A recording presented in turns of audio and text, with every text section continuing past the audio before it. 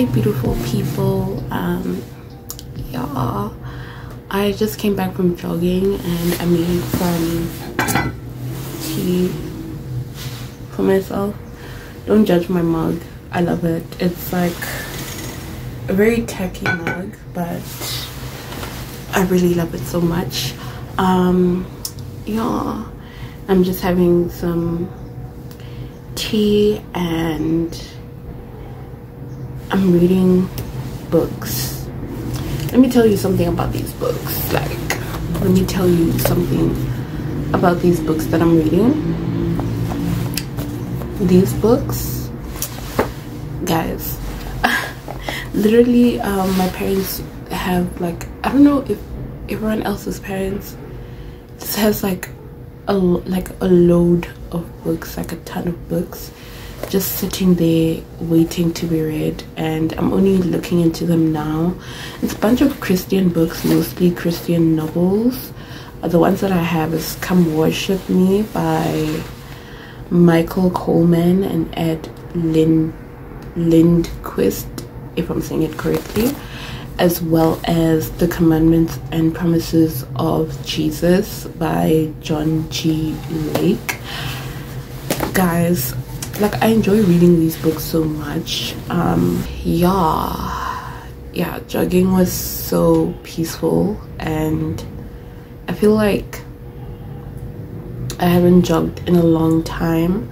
I met this lady and she was really nice. Just she didn't want to jog or walk alone, so she asked me to join her. I made my October calendar. I don't know why I said camera. I made my October calendar, and yeah, I don't know,